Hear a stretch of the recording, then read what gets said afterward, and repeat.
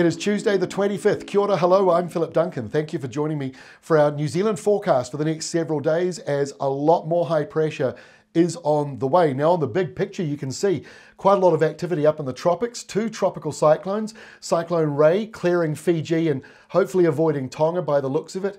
Tropical Cyclone Alfred out here around the Coral Sea. That's mostly out at sea for now. And there's another low pressure zone right next to Vanuatu which might become a tropical cyclone over the next day or two. Does look short-lived. But the main feature on this map is high pressure, without a doubt. The bright white and yellow shading, that means higher air pressure. So despite these three tropical lows, three tropical storms if you like, the actual size of the area they cover is not that great. The main feature on this map is high pressure, and that is why New Zealand at the moment is so dry. So this is the only big picture map I'm going to show you because I want to actually get into the detail of what is happening around New Zealand. These are actually a distraction to what is going on back home here in New Zealand. So we've got a few showers on Wednesday, maybe a couple of heavy isolated showers as that moves northwards into the afternoon. You can see a line of sort of trapped rain or showers underneath the high pressure zone there. That'll bring a couple of areas of rain relief to those who need it, but for the most part, it's another dry day around the country.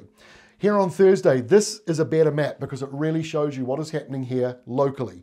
Not much. High pressure is in charge. Off to the northeast, Tropical Cyclone Ray, or the remnants of it, so far away it's not likely to affect our weather, probably won't even drive in any swells for the northeast coast. But if you're a surfer, check it out, just have a look. Might get a little bit closer than it's showing for now. But otherwise, Thursday's a very quiet day around the country. We do see a few showers. There's a very slight southeasterly or an easterly flow moving up the country. So that will bring in a bit of cloud and a few showers. Mostly dry though around New Zealand on Thursday. No great change on Friday except a risk of afternoon downpours, maybe some thunderstorms around the North Island. This will probably drift slowly westwards across the day as it forms. So you'll have to track it on the rain radar to make more sense of it. But basically the areas in the darker blue have the better chance of seeing a heavier fall. And that is the only way to break this very dry forecast we've got at the moment. The best way to break a dry forecast is to get an isolated thunderstorm or one of those afternoon heat showers. South Island looks dry on Friday, northwesterly winds coming down, but locally you might have easterlies. The winds are variable at this time of the year when you've got high pressure moving through in the daytime heating. Saturday afternoon, a bit later into the day as well, like Friday, seeing that risk once more of afternoon downpours, but once more that pale blue zone means there's really the risk of one. You might not get one. The darker blue blob over there, sort of in northern Hawke's Bay, just south of Gisborne, that's perhaps another better chance of getting some rain. But really, this is a very dry map. Some rain returns to Fiordland, a few showers around Stewart Island, otherwise dry there. And by Sunday, that next system trying to move up the west coast, just a few showers, dry right across the country. High pressure is definitely in charge. So you see what I mean? When you zoom out and don't show those tropical cyclones, this paints the picture of what is going on here in New Zealand and why it is so dry.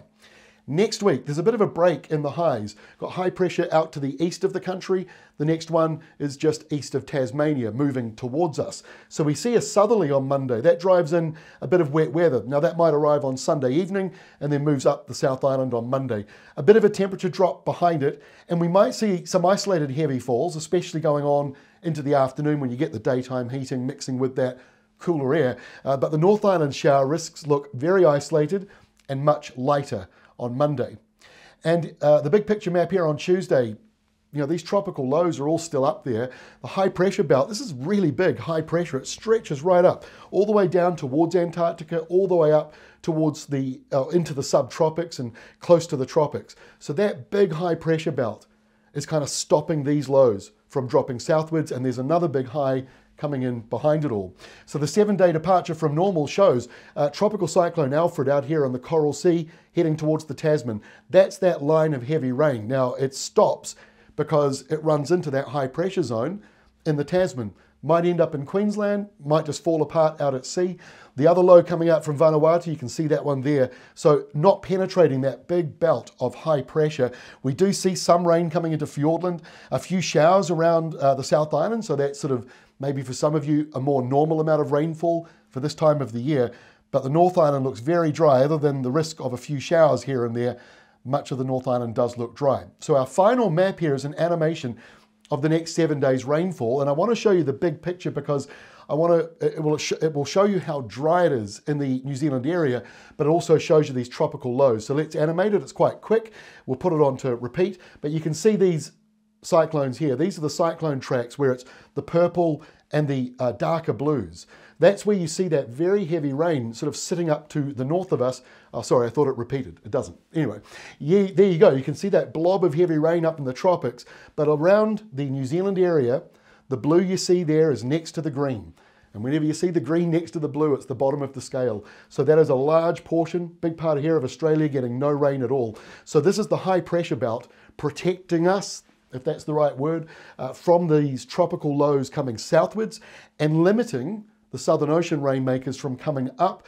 Some of them do come into the southwestern corner of the South Island, but for the most part, we have got a very dry week ahead. And like I say, it's one of those isolated afternoon downpours or thunderstorms.